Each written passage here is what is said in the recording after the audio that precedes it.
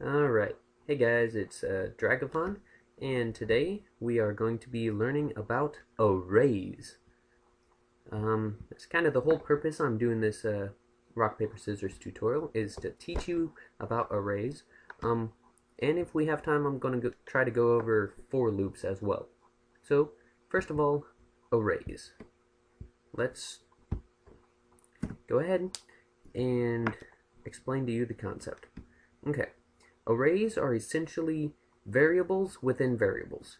They're completely treated like variables in GameMaker. They're just more complex. They're also they kind of work like a coordinate system. So to make an array, all you have to do is give them a name, just like a normal variable, and then you put these things next to them, the square brackets, which are to the right of the P key on your keyboard, and then you can set them equal to a value, either a number or like we've already used for normal variables, a string of either text or numbers. But yeah, so that's all there is to making one. But you actually can't just leave it like that. You have to put something else in here. You have to put a number. You can put a number or a variable that has been previously set with a number, like if we had FAS equals number, and that's that. So this would be a one-dimensional array. For a two-dimensional array, we would have variable 1 and comma, then we put a second variable in here. So this works essentially like if you ever took math class and learned about graphing. This would be the x and the y, pretty much. Except that you're setting it equal to a value. It's not only usable for a grid. So for instance, what I'm going to be using these for today is saying which option has been chosen, and then we're going to set some properties for that. So this is the current option, and then this one would be the property. And then that's array name. Alright, and then value, property, value. Okay, so here I'm going to make the array. I'm going to name it choice, and then put a square bracket there. And then inside the square bracket, we can only put numbers, and arrays always start with zeros, because the way computers work is instead of counting to 4 starting on 1 like we do, instead of going 1, 2, 3, 4, computers go 0, 1, 2, 3, 4. So yeah. So we're going to do choice 0, 0. So what this is saying is the first choice and the first property of that choice, which in this case I'm going to have the first choice be rock, and the first property is going to be the string that I want it to show, which is, well, the name rock. And then for the second choice, which is 1, its string 0 is going to be paper, because paper is the second one. And then we're going to do that again for 2, which is actually the third option, of scissors.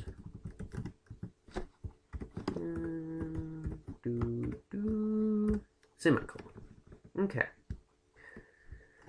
So you may be able to tell, or at least understand a bit more how this array is working. The 0 in the second spot, the second coordinate, the y coordinate, is denoting the property variable, and in which this case 0 means the name variable. And the first coordinate is denoting which object it is you're hovering over, which sprite and whatnot. So this is 0, 1, 2, which is rock, paper, and scissors. Okay. So that's basically how arrays work. Now for for loops, here's how a for loop works. You type for, and that tells a GameMaker that you're making a for loop. And then it's a function, unlike an if statement, which is just a conditional check. However, it's a special function in that after you define the function, you make a block just like in an if statement with these curly braces. And then inside of here, you type some code. And then here's how they actually work, though. Alright, you've got 3 statements in here. Statements. Separated by semicolons. So the first statement you do is setting the starting value equal to whatever you want it to start at. So usually 0. In my case, it's going to be 0. And then after that, so that's what it does first. So it says for, and then it sets this value, this variable, equal to this. And then after that, it runs the condition, which is, so it'll check to see if the, starting value, actually the value, is less than or equal to or greater than, well, greater than, less than, but yeah, you get the point. So this does a value and then a condition. It checks the value. We'll just show that this is value. It checks to see if the value meets this condition. And if it doesn't, then it quits going. But if it does, then it will run this code. And then after it runs the code, it does the next statement, which is telling it what to do. So like in this case, I'm going to make the value go up by 1. Okay. And then in the code, well, that actually, so yeah, that's how for loops work. So I'm just going to cut this, and then we're going to go over into the draw event, the drawing script, and we're going to paste the for loop right in here. And then we're going to cut all of this stuff under rock. We're going to cut that out and paste it in the code area of the for loop. Oops. Oh snap, wrong thing. Alright, so yeah, we're going to paste it there. And then we just highlight this stuff here and press tab to line it up. Okay. And now what we can do is we can change this to be choice, and then the value variable right there, 0, which would type the string. And then we can do, alright, we need to change the condition to 3. We want the value to be less than 3, so that way it doesn't go over, because remember, the only options for value are 0, 1, and 2. So that's rock, paper, and scissors. So we want it to go through all 3 of them and draw a sprite for each one. So we will change this to be choice value comma 1. And then what else do we need to change? We need to change the y values here. So this will be plus choice value and 2.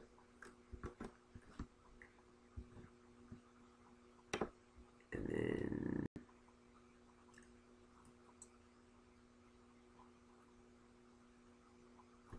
plus choice underscore or bracket value 2.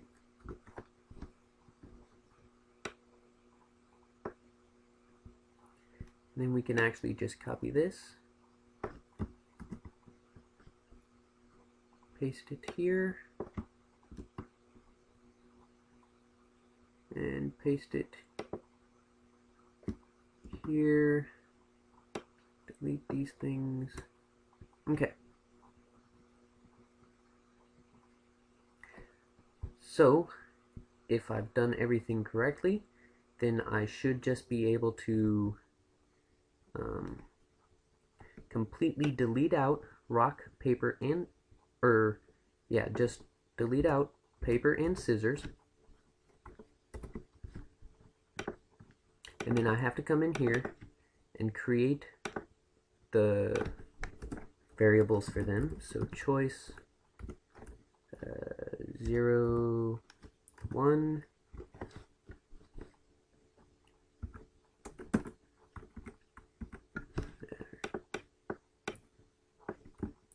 copy, paste. Okay, and then this is 2.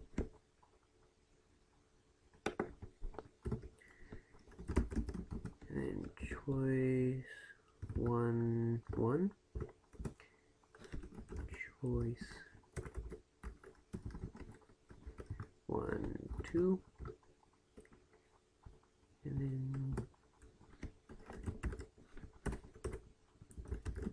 choice 1, nope, 2, 1. And choice 2, 2. Okay, now the first one I believe we said was the sprite name, so sprite rock, and then the next one was the coordinates, or the additional coordinate. Okay, so 0 for that one, and this one would be sprite paper, and this one would be 31? No, 32.